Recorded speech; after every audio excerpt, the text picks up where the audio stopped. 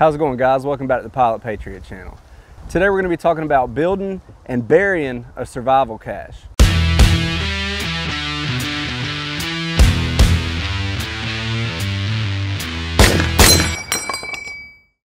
If you don't know what a survival cache is, it's basically just a kit that you build out in some type of weatherproof or waterproof container that contains items that you might need in a survival situation. The basic concept is that you'll hide that cache in an area that only you know about, so that if you needed to bug out from your home or something like that, you could hide this on your path so that you could dig it up so you'd have the items you need to get you to safety. Now, when you're thinking about a survival cache, there's a few things you need to think about. The first is where you're going to hide it. So ideally you want to make sure it's in a low traffic area so that somebody's not just going to stumble up on it and find it. But you also need to make sure that you're not going to forget where it is later, because theoretically it could be months or even years before you get back to this. So you want to make sure you're going to remember where that is. A couple ways you can do that is to find some type of identifying landmark that's going to help you remember exactly where you buried that at. You could also do some things to mark the areas in a way that's not too obvious. So I got my area all picked out. I'm not going to tell you exactly how I found it or what landmarks I'm using to find this spot, other than one of the ways I'm going to remember is that it's at the base of this tree right here. Now, I have other ways of remembering where this tree is. Now let's go ahead and get in here and talk about the container that we're going to use, because I'm really excited to show you guys this container, and then we'll talk about the contents and the things that I'm going to put into this kit. But before we do that, guys, if you haven't done it yet, make sure you hit that subscribe button down below, hit that notification bell, and give us a big old thumbs up. We really appreciate that. Now, the container for your survival cache, a lot of people use PVC pipe or ammo cans or things like that, and those are great options, but I really think what I have here is going to be 10 times better. This is a completely waterproof container with an airtight and waterproof gamma seal lid. And what this actually is a victuals vault. This is designed to hold dog food. This is the 50-pound version, so it's one of the biggest ones they make. It is basically a plastic barrel with a watertight gamma seal lid. It's just big enough for all the things that I want to put in it. So I think this is going to work out great. Now let's talk about the things that I'm going to put in it. What I see a lot of people do is they'll just throw a lot of random stuff down in the bottom of whatever their container is. Some of the common things are water, food, ammo, that kind of stuff. Now, what I think a lot of people forget is once you dig this up and you get to those items, how are you going to carry them? So the main thing that I'm going to have in mine is a go bag. That way all the items that I need are contained inside this bag. All I have to do is pull it out, throw it on my back, and I'm good to go. If you're interested in seeing all the stuff that's in this bag, this is actually my $100 Walmart survival kit. I do have a video on that, and I'll put that right here at the top of the screen. Now, of course, a $100 survival kit is not gonna have all the best quality items and stuff. So I have added some more items and some better quality items into the bag.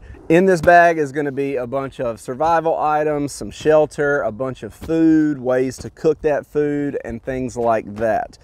But at the same time, you're going to remember this is getting buried in the ground. So you want to think about items that are going to work to help you get to safety, but you don't want to bury a ton of money in the ground and just leave it. So these are lower cost items, but I still think they're going to do the job for getting me to where I need to go.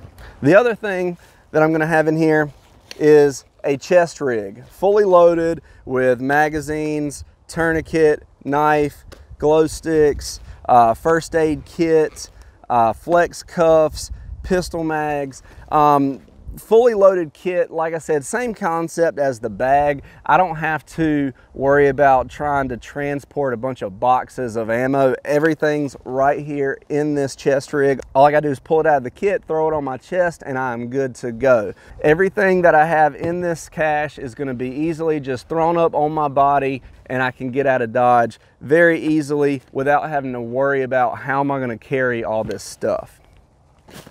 Then also in the bottom of the container, I'm just going to stuff a bunch of water bottles. Now I do have ways to carry those. I can shove them into the bottle holders on the side of the backpack.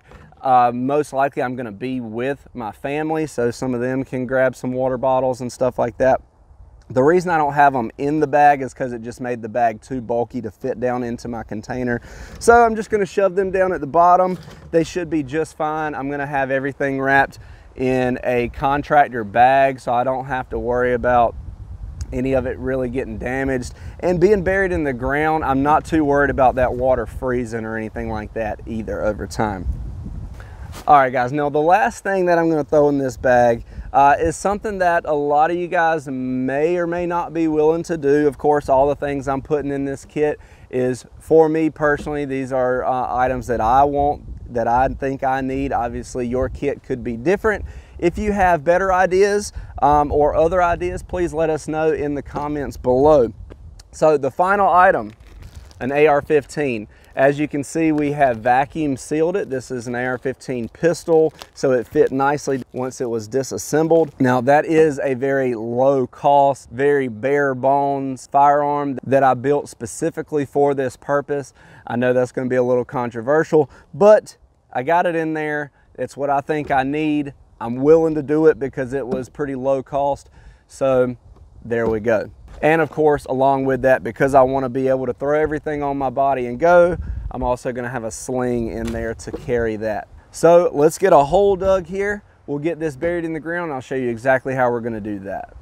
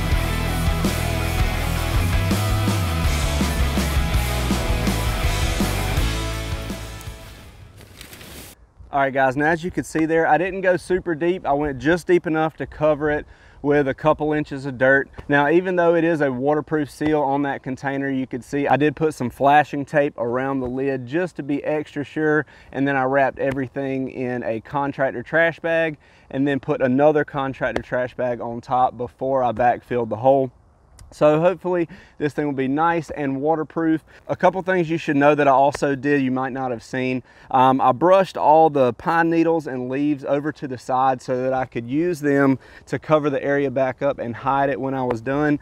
I also had another contractor bag over here to the side that I was putting all my dirt in because you are going to have somewhere to put all that extra dirt from the hole. So I just put it on a contractor bag and I'm going to take it out of here with me and just kind of spread it out somewhere else else so you don't leave just a mound of bare dirt behind it. You want to do anything you can to hide this so that nobody else is going to find it. Now, just as an extra measure to help me remember where it is, I did put a nice big rock here on top that's going to protect it, but it's also going to help me remember where it is. Now, there are several rocks like this around in the area, so I don't think it's going to look weird. I also covered that with the pine needles and stuff too, so it's very well hidden, I think. You guys probably can't even tell that anything was disturbed here, and hopefully nobody else will either, especially after a month or two. All sign of me being out here will be gone. But that's it for our survival cache video, guys. Hopefully this video helped you out. If you have any suggestions or anything that I could have done different, please let me know in the comment section below. If you haven't done it yet, guys, hit that subscribe button, hit that notification bell, and give us a big old thumbs up. That really helps us out. Thanks for watching, guys. Please like, share, and subscribe. Stay prepared.